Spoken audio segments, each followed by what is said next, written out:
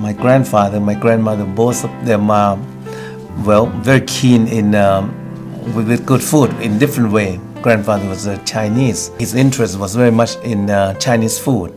That's what he taught me when I was young, to have a wonderful, Chinese food with him all the time.